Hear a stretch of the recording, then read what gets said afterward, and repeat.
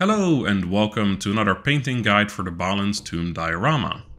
At the end of the last video I gave you the option on which hobbit to paint next between Merry and Pippin, and reactions were overwhelmingly in favor of everyone's favorite Fool of a Took.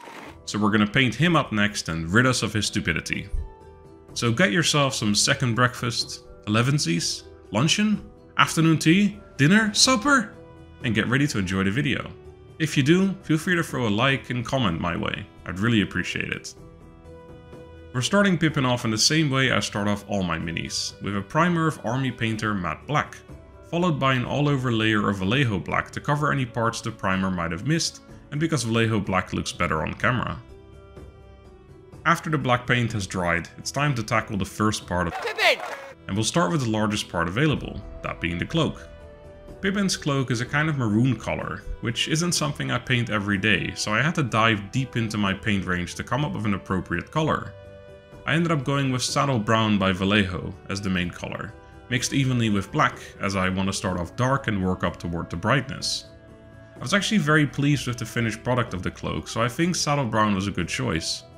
As always, if you don't use the paint brands that I use, there's a link to a paint conversion chart in the description that has most brands listed. I gave the cloak a total of 5 layers, going brighter with each one, with the first few layers adding more saddle brown to the previously made mixture until I eventually did a layer of pure saddle brown, where I start focusing more on the upper parts of the cloak rather than the whole thing, which is then followed by a final layer of saddle brown mixed evenly with white, which is even more focused on the higher parts. This creates the illusion of a light source from above. I essentially paint all my minis with an imaginary light source coming from above both in front and behind the mini. This isn't necessarily super realistic. Going by normal standards there would be a single light source, but that would leave most of your mini in shadow and that just doesn't look very good unless you're going for a very specific object source light situation. For this reason I paint both the front and back with their own imaginary light sources. To finish off the cloak I do a bit of black lining to increase contrast and also to clean up any parts of the mini I might have accidentally touched.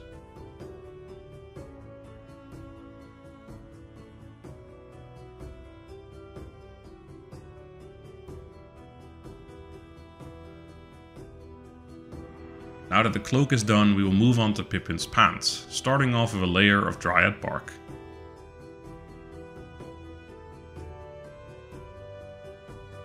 We follow this up with a layer of dryad bark mixed evenly with flat earth by Vallejo.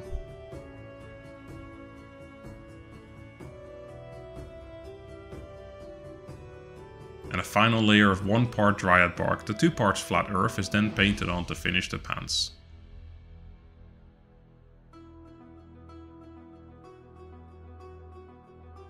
Next up is Peregrin's shirt, which I start off with a layer of Steel Legion drab.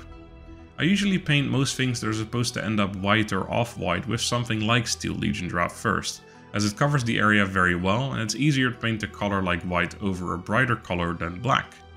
It also has the benefit of leaving a darker color behind in the shadows, so it works well for highlighting. Speaking of highlighting, after this initial layer of Steel Legion drab we cover the shirt in Wraithbone. Definitely make sure to repaint with black some of the areas you'll inevitably cover here, such as the scarf or maybe even the jacket. The shirt is very difficult to access here, but that's also the reason we paint it before all the other things on top of it. Having said that, let's move on to the scarf. For the scarf we're going to take out one of our favorite paints from the Boromir video, French Mirage Blue. I never thought this paint would see this much use in such a short time, but Pippin's scarf really calls for a light blue, almost minty color, and French Mirage Blue made for a perfect base. After this we cover most of the scarf in pale blue, an even brighter and even mintier color.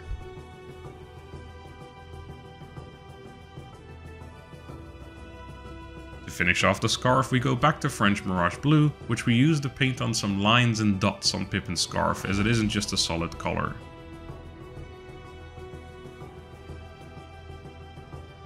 On to the next part of our Fool of a Took. Bright blue his jacket is. This time it actually kind of works. We're bringing black back into the mix, 3 parts of black to be exact to 1 part flat blue.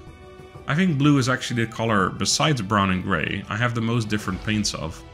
I have at least 6 Citadel blues and a ridiculous 15 Vallejo blues. I now realize that buying all of them was complete overkill now that I'm more familiar with mixing my own colors, but back when I was less experienced I thought it would be handy to have many different types of the same color. Having said that, it's certainly useful to have at least a couple, because some paints are very saturated, others are desaturated, some are vibrant while others are flat. This is relevant because this is exactly why I often use colors like flat blue, due to the flat nature of most of Middle-earth's colors. Whereas if I was painting something like Warhammer, I would sooner pick up some of my more vibrant colors. Anyway, back to the blue jacket.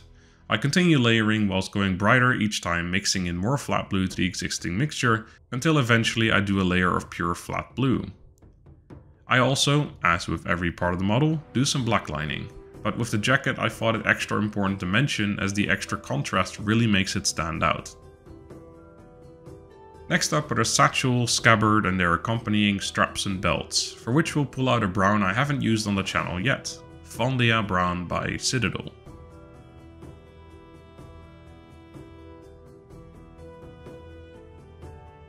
After a layer of pure Fondia Brown to cover the entirety of the satchel and scabbard, we add some XV88 in the mix for our first highlight on these pieces.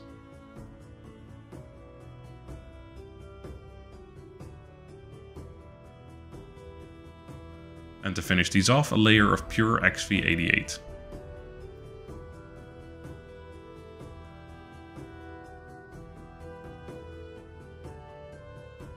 Now it's time for the buttons and cords, of which there's only really two. A little piece of string on the satchel, as well as the clasp holding the cloak around Pippin's neck. I'll paint these the same way as I painted the buttons and cords for the other members of the Fellowship so far, to keep a tiny bit of uniformity throughout the diorama. This means a layer of Steel Legion drab followed by a layer of Karak stone, and that's it. Up next is the skin, which I paint the same way as I have all other members of the Fellowship, using flat brown and flat earth mixed with more and more white as the brightness increases. I think this is also the appropriate time to address the mangled feet. As you will have noticed by now, before painting my models I drill a hole in the bottom of the lowest part of them so I can impale them with a rod. This is because I'm a massive sadist. I mean, this is so I don't have to attach them to a base first, making both the painting of the model as well as basing easier for myself. It also means I can then drill a hole in the base through which the rod goes, and it gives a much stronger bond than only gluing the model directly to the base. Having said all this, it turns out Hobbit feet are quite small, so I basically have to drill absolutely perfectly with 100% precision, or I might accidentally drill off their feet. So I may have partially drilled off one foot, then switched to the other and completely drilled that one off as well, leaving Pippin with somewhat mangled feet after trying to put very, very, very tiny pieces back together with glue in tiny bits. I think after I finished him and put him on his base, I wasn't too bothered by it anymore, as it's not super noticeable unless you really look for it, but still, I figured it would be good to address it, and I have 2 more hobbits to go, so I might have to adjust my methods for them slightly. We'll see. Anyway, let's move on to something else. Pippin's hair. 7 of the 9 members of the Fellowship have brown hair, but all with slightly different brightness, so I've been trying to paint them all slightly differently to account for that. Pippin is somewhere in the center of the different levels of brightness, so we've started him off with a layer of pure dryad bark. This is then followed by a layer of dryad bark mixed evenly with burnt umber.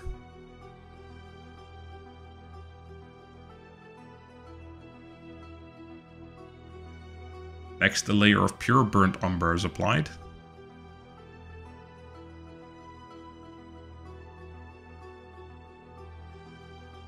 And finally a layer of burnt umber mixed evenly with Steel Legion drab, as always focusing mostly on the uppermost highlights with the final layer. It's time for the medals, which for Pippin mean only his sword and a tiny part on the end of the scabbard.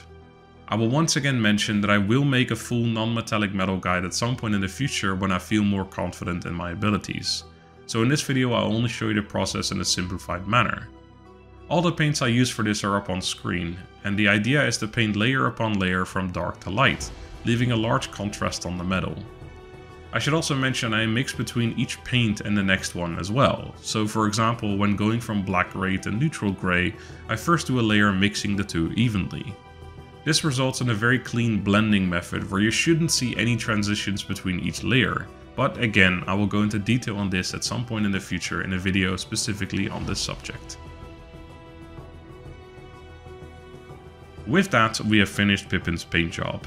The only thing that's left to do now is cover him in some varnish. For this I use Ultra Matte Varnish by AK Interactive, which, as the tin says, is ultra matte, which is the way I want my models to look.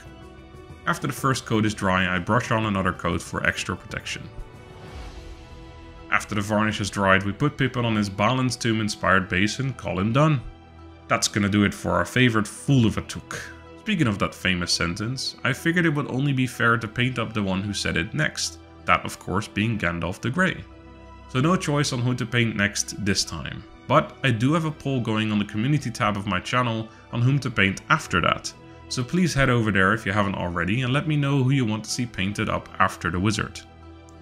I hope you enjoyed this video. If you have, please let me know by leaving a like or writing a comment. I really enjoy reading them. Also subscribe if you haven't yet to be notified when the next video goes live. Thank you very much for watching and have a great day.